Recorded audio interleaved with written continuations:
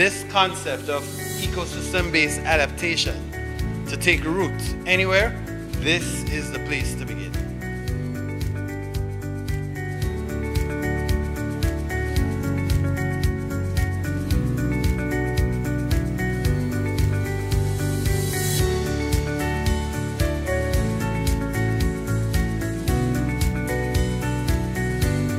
The designation of the area as an MPA is expected to serve two primary purposes. Firstly, it will protect the coastal and marine ecosystems from further degradation due to destructive practices, for example, fishing, waste disposal, sand mining, etc. Secondly, the designation of the area as an MPA would allow for the development of a zoning regime to manage the multitude of users of the area to minimize existing and future users and conflicts.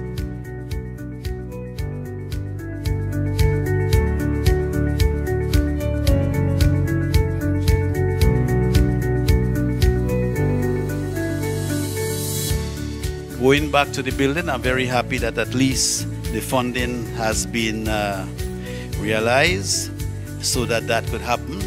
It would be a very good addition to the town of Gouyave. With the procurement guidelines that the German KFW, that's where the money comes from to reach CBF and to reach EBA and eventually to reach Grenada, all right? And they are very strong on process. No slapdash kind of thing, right? Very, very strong.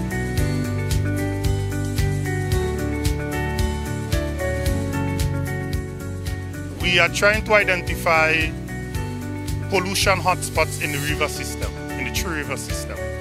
So we are tasked with the challenge, if you want to call it that, or the task of identifying nutrients in the river. Also bacteria, to be precise, the E. coli bacteria.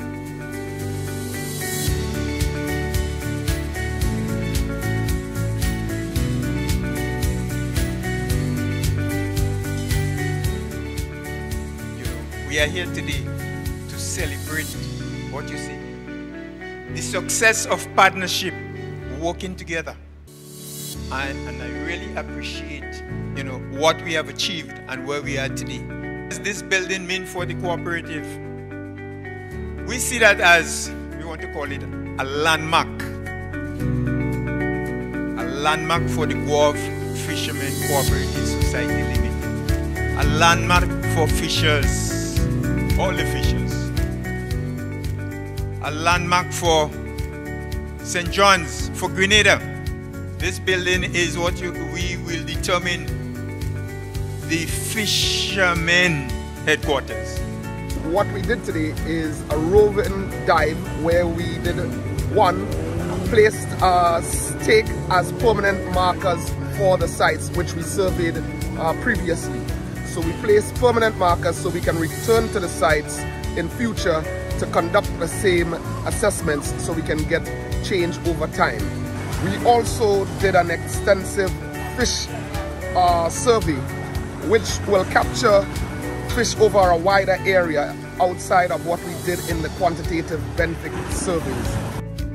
This project seeks to remove all hazardous underwater and terrestrial marine debris, derelict vessels, or any sort of solid waste that would cause an obstruction to the normal fishing and boating and activities of people that reside in this area.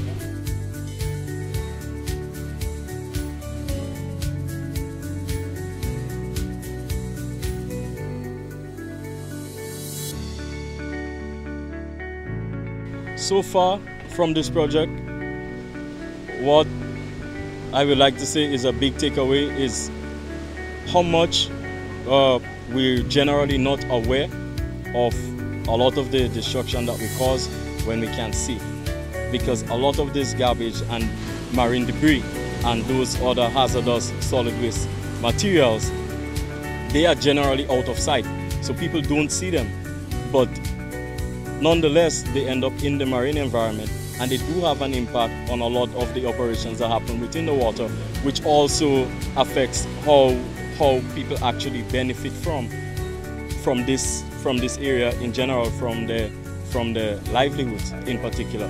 This area is also one of the better recreational areas around the St. John's area, as it is one of the bigger sandy beaches that people have access to.